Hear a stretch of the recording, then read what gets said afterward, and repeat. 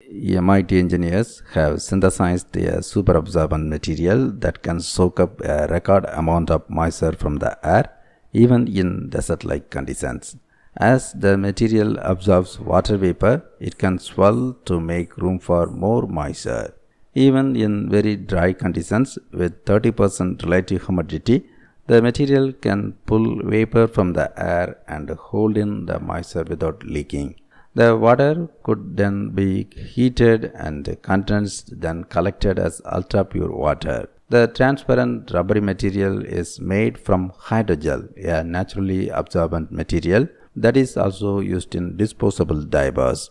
The team enhanced the hydrogel's absorbency by infusing it with lithium chloride, a type of salt that is known to be a powerful desiccant. The researchers found they could infuse the hydrogel with more salt than was possible in previous studies.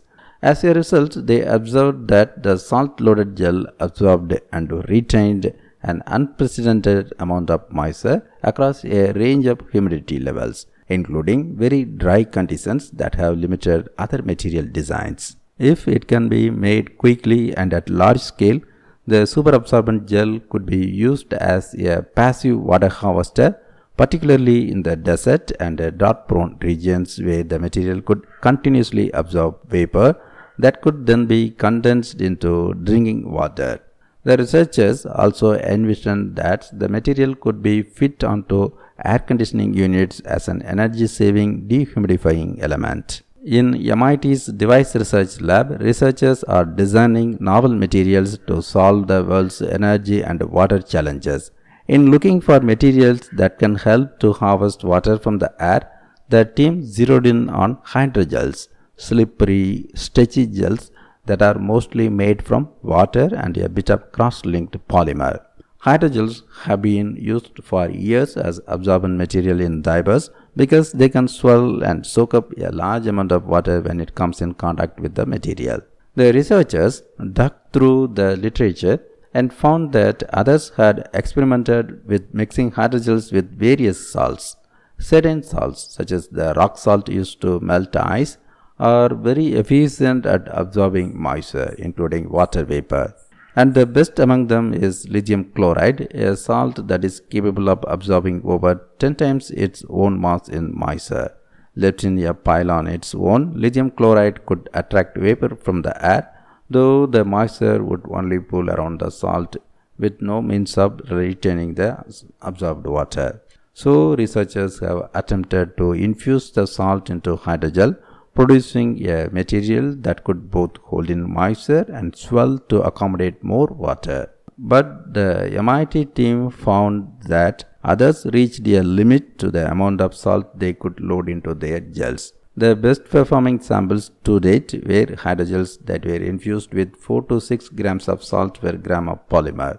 These samples absorbed about 1.5 grams of vapor per gram of material in dry conditions of 30% relative humidity. In most studies, researchers had previously synthesized samples by soaking hydrogels in salty water and waiting for the salt to infuse into the gels. Most experiments ended after 24 to 48 hours, as researchers found the process was too slow and not very much salt ended up in the gels. When they tested the resulting material's ability to absorb water vapor, the samples soaked up very little as they contained little salt to absorb the moisture in the first place. What would happen if the material synthesis was allowed to go on, say for days and even weeks?